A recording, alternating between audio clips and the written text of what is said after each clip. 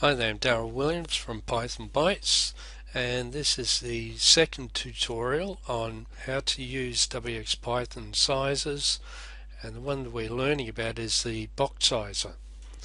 So in the previous tutorial I said that I'll be using xrcadd because I think this program is the best to visually explain how to use sizes.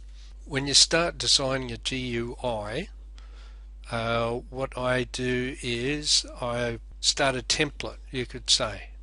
So I'll explain how I do that. The template is that you add a frame, so call that frame main, title Boxsizer tutorial.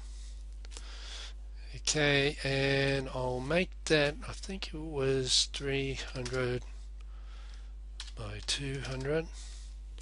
Okay, so now we have our frame. Before we can attach anything to the frame, we need to use a Boxsizer. We add a Boxsizer, and as you notice, all it has is the attributes, orientation, horizontal, vertical. Now we want to add another Boxsizer. Now remember the previous tutorial, we had a Boxsizer. Now we're adding widgets using sizer items. So this is our first sizer item. Now we want to set it 1. Proportion means we want it to fill the whole frame. Border is 0.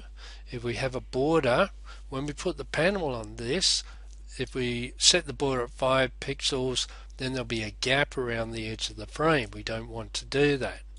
And we go expand. Okay, so that will fill the whole frame.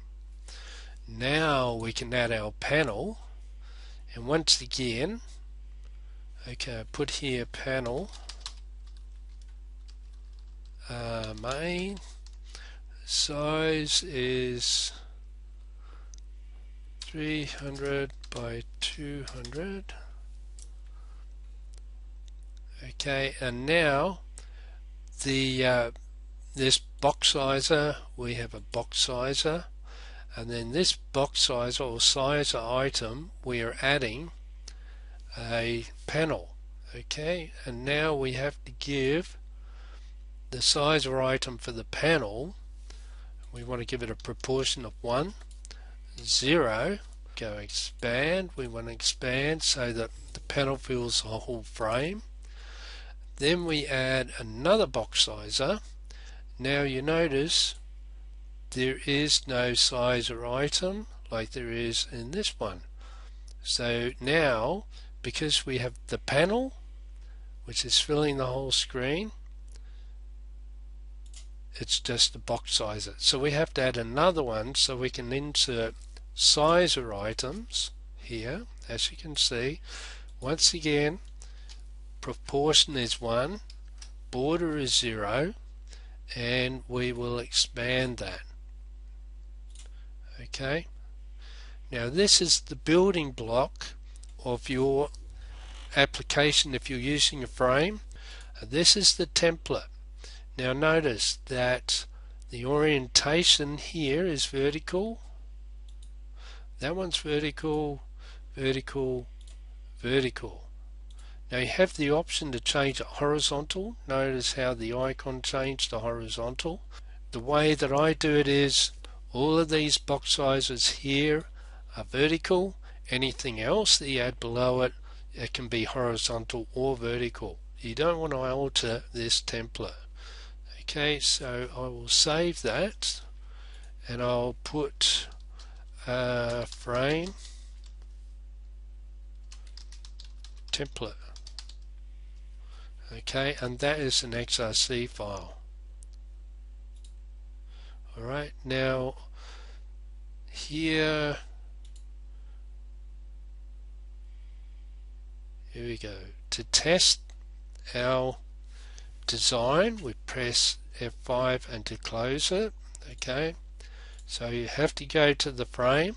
so that when you run this it'll include all of these widgets. Here we go. So there is our panel,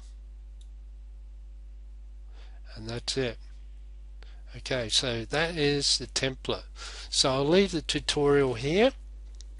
So now that we have our template, the next tutorial will we'll be starting to build a GUI using Boxsizers. If you have any questions or you want to leave a comment, leave them below this video on YouTube and I'll get back to you as soon as possible.